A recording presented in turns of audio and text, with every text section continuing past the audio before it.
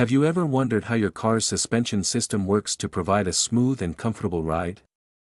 In this video, we'll take a closer look at the fundamentals of car suspension and how it helps to absorb bumps and maintain stability.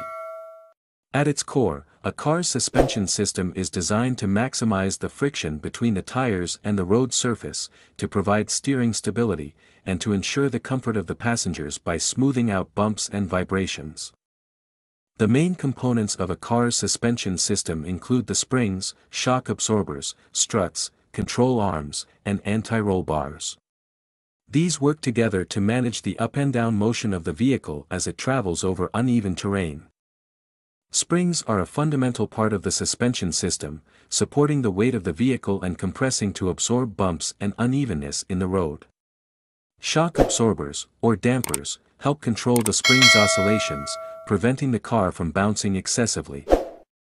Anti-roll bars, also known as sway bars, are designed to reduce body roll during cornering, helping to maintain stability in control. They are connected to the suspension components on each side of the vehicle. Struts are a structural part of the suspension system, combining the functions of a shock absorber and a spring into one unit.